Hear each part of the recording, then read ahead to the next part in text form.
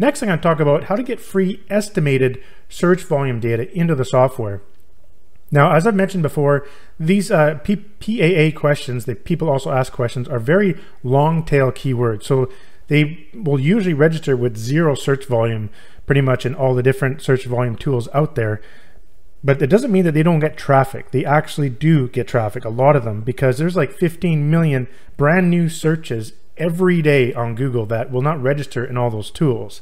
But that's okay. Sometimes it's still kind of nice to, have a little bit of an idea of what people are searching for a little bit, even if it's low volume.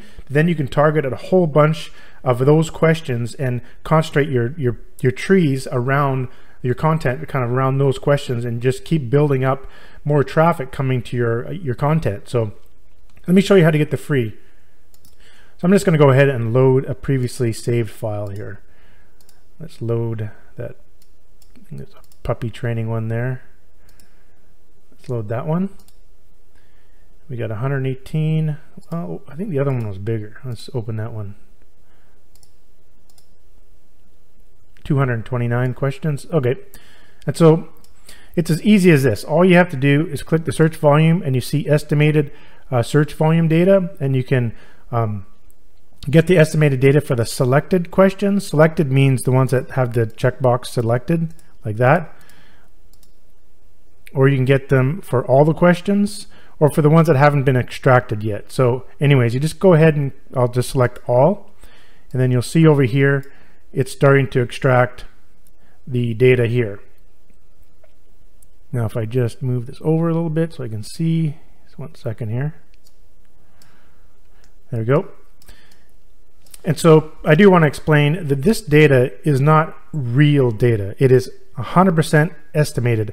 I found an online API that provides this using some sort of built-in algorithm that analyzes the keyword, and it also does some process of analyzing the auto-suggest keywords that this main keyword creates. It's kind of complex, but so I want to say, take this with a grain of salt. These are not real.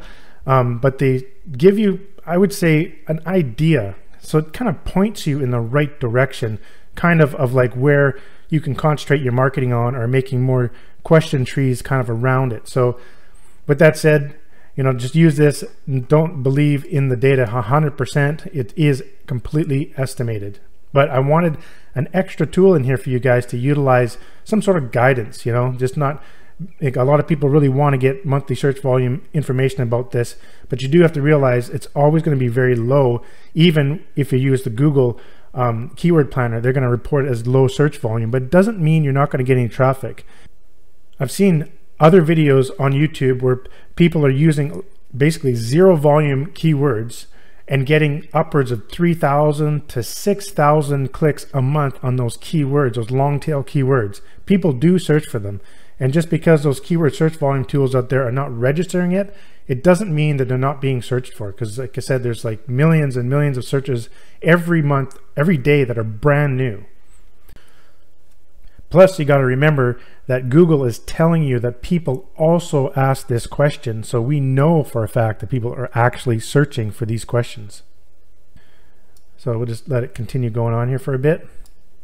So it's only gone through 131. So it does take a bit to get through them all. All right, I paused for a little bit, just got back here, and so the obvious big advantage of this is it's unlimited. You're not going to be limited to a number of searches per month or something like that. You can do as much as you want. So now we can see that it's just about done here. And once it's done, you can sort and you can filter and stuff like that. If you want to see stuff over 10, 250, there wasn't any.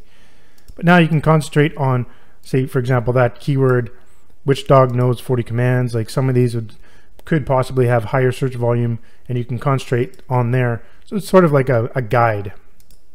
Now you can also do that inside of the insight generator. So there's a whole bunch of keywords in here. So again, you hit the search volume. I gotta see it in view here, and then search volume for all. It'll automatically go.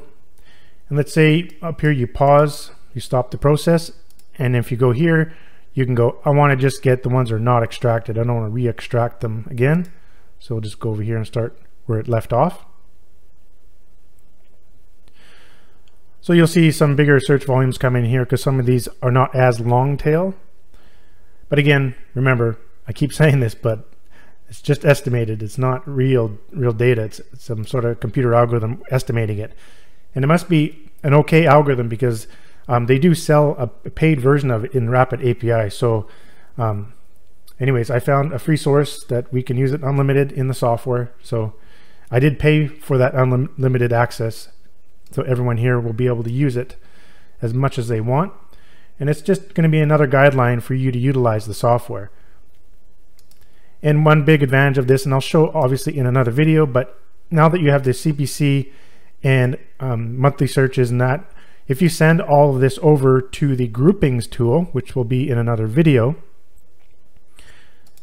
you will also have the total search volume for each group and also the average CPC and competition. But I would recommend to try to use the other options. So there is, you could import from Google Keyword Planner and searchvolume.io, which will be better estimates, or the Keywords Everywhere tool. If you have a paid account with Keywords Everywhere, I recommend using that as well. So you'll get some better, more accurate estimations. But if you don't want to go that route, there is this algorithm estimated traffic that you can use.